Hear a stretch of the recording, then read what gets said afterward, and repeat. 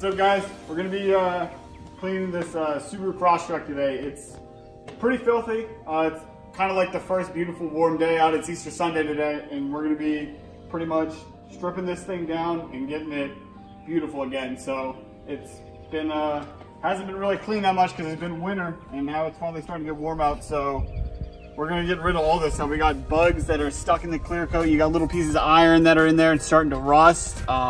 Pieces of tar. Pretty much you name it, it's in there, and you got little Mars and stuff on here. We're gonna be polishing it, sealing it, going over the whole thing.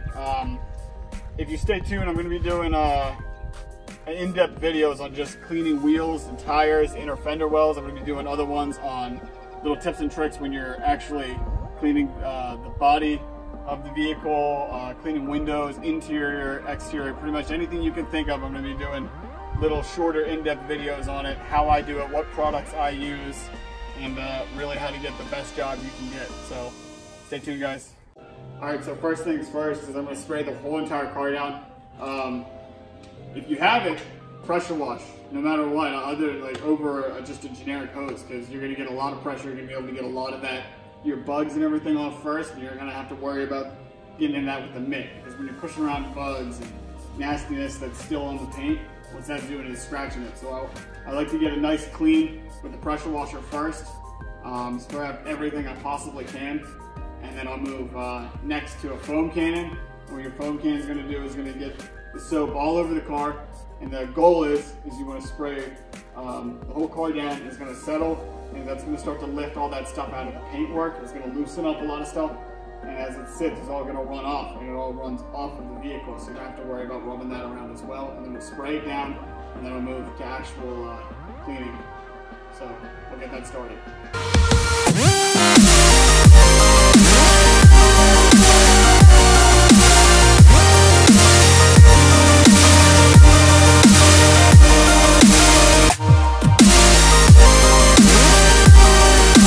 Oh yeah, it's artsy. It's artsy.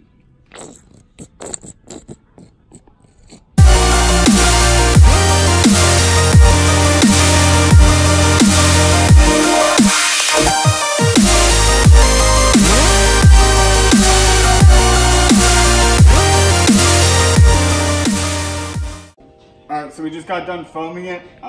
Usually when I foam it, I like to let it sit 3, 4, 5 minutes, really let it soak in and let all that foam run off. If you spray it on and then you spray it right off, you pretty much just wasted putting it on. Like, you put it on for no reason, because the point of it is to have all that stuff run off. So let it just run off. Okay, so I was being lazy earlier and I didn't feel like looking around for these, but I was getting really annoyed with this hose when I was foaming the car down. These right here are the best thing ever made on earth. They're like 10 or 12 bucks or something like that on Amazon. And you just slide them. You just slide them right there in the corner of the wheel, and you put them around the whole car, and when you're walking around, your hose, it's just, well, it's stuck over there, but it just glides around the whole car. How crazy is that? It doesn't get caught on the wheel!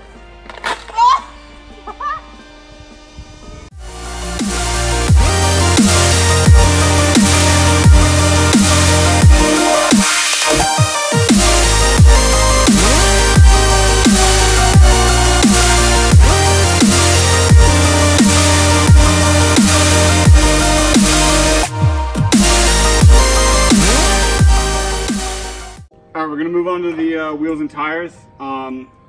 Later in another video, I'll do a full in-depth tutorial on how I clean these, best way to clean them, products, everything. But right now, I'm just gonna kind of just give you guys a speeded up version. You're gonna pretty much see how I do it at 1,000 miles an hour. So let's do that.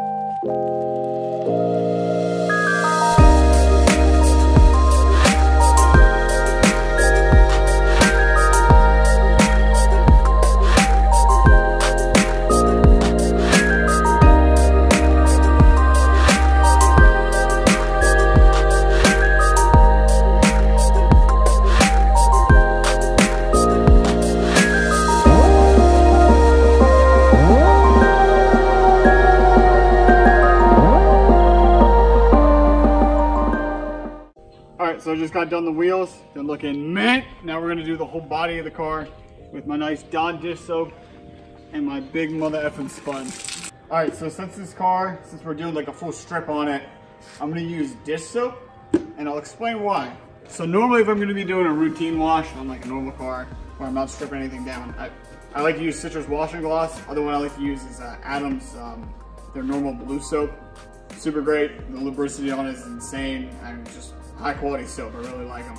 But since I'm not doing a routine wash, I'm gonna be using Dawn dish soap, and what this does is this helps strip any of the previous wax, sealants, anything that was on the car prior.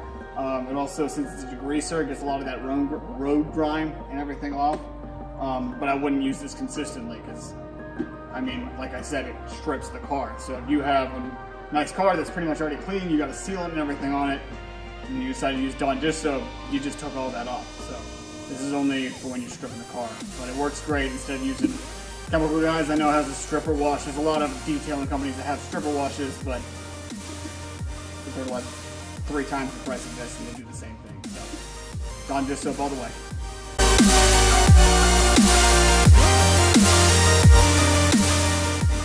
I like to do top from bottom because when you start at the top, you're not chasing yourself. So if you start down here, you're gonna grab all that nasty stuff and you're gonna rub it around on the doors and the windows and scratch everything. But if you start at the top, all your dirt's gonna run down. So you start at the top and work everything down to the bottom. So started at the top, now we're at the bottom, now we're here. Top, now we're at the bottom, and we end up somewhere in the middle here.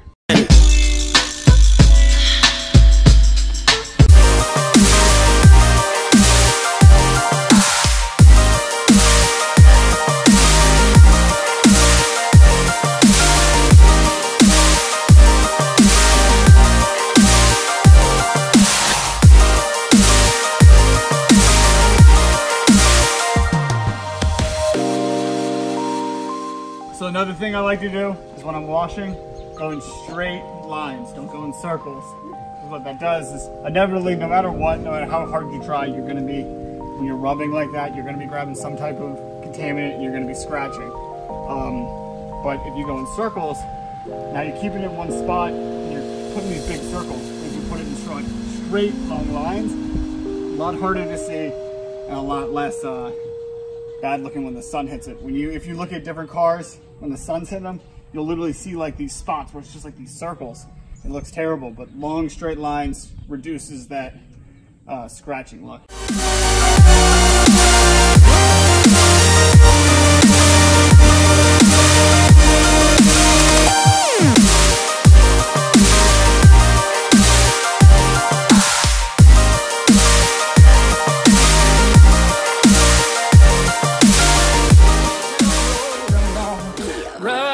Till I can't no more. I got the horses in the back, horse stock is attached.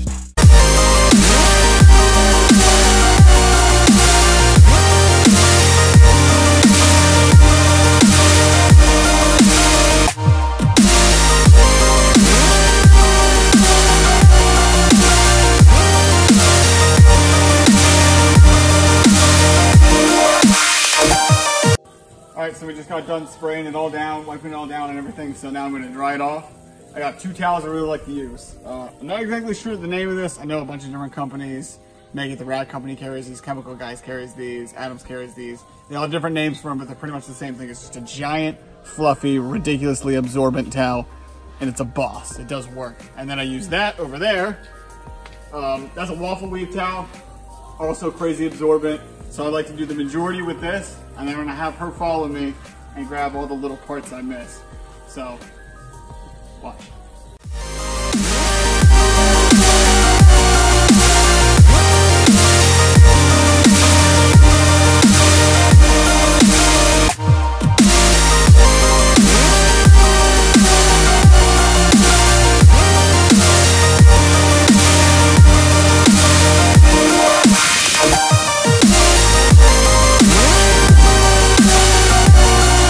Alright, so we finished up everything outside. I just pulled it in the garage, and now I opened up every single door. Just need to open up the hood, but I'm gonna go in, I'm gonna do all the door jams and around the door, because There's nothing amazing about having a beautiful looking car on the outside and then you open it up and it looks like someone literally just had kittens all over the inside of your door jam. So we're gonna take care of that real quick.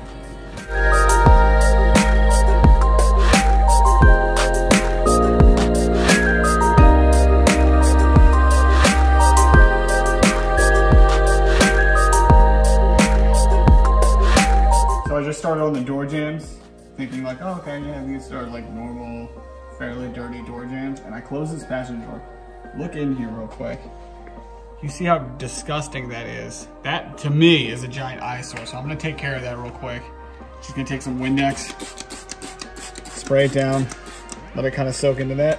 And I'll take one of these interior detailing brushes that I really like to use and just start going to work in there.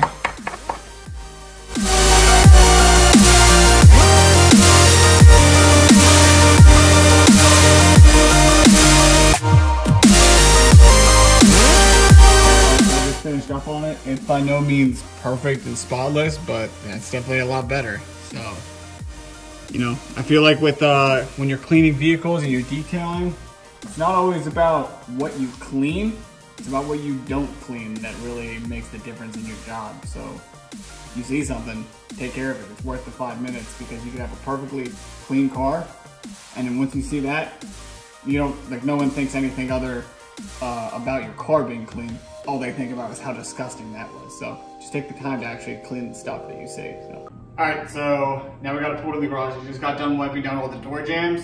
Now I'm gonna clay bar the entire car. And what this is a synthetic clay bar.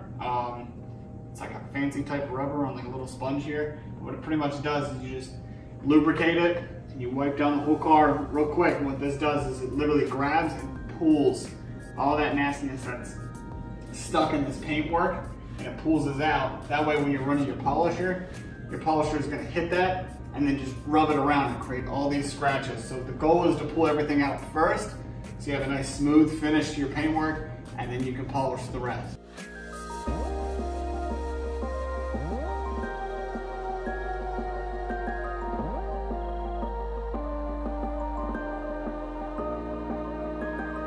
So I just got done clay barring the whole car. It's pretty good to go. Got right here all my polishes. These are the View series from Chemical Guys. Starting at, you got your V32, V34, V36, and then V38. So the lower the number, the more. So this is more of a compound. This is a lighter compound. This is a medium polish, and this is a finishing polish. So we're gonna work through these until we get pretty much a mirror finish. I'm gonna seal it off with Jet Seal, which is pretty much, it's like waxing your car, but instead of it lasting like a month, it'll last about 6 months. And you can do everything from paint to windows, plastics, and do it all. And once I've done that, I'll finish the whole car off with this buttery wet wax and make it look hella fine.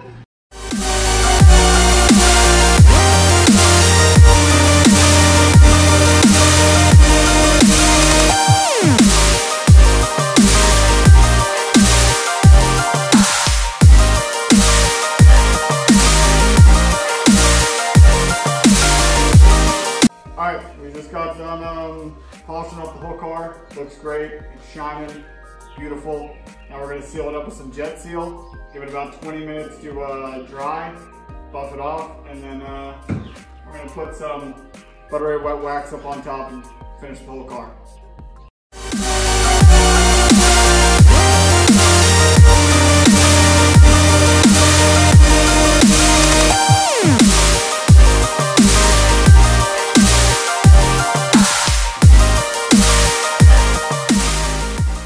Alright guys, we just finished up the car. It's looking real good, nice, shiny, clean, perfect. That was pretty much everything start to finish. Unfortunately, we finished up and it's dark out, so I can't get any a nice video of a wrap around the car and everything, so you guys can really get a good look at it. So I'll get some in the morning tomorrow, and everything I used, I'm gonna link it in the description down below. The car has an Instagram page. I'll also link that down in the description below so you can check out some pictures of it. And it's actually pretty cool. It's got a whole nice sound system in it, the wheels and tires on it, and a bunch of different little aftermarket stuff on it. It's pretty badass Crosstrek if you ask me. So yeah, I'll link everything in the description below, and I'll see you guys on the next video.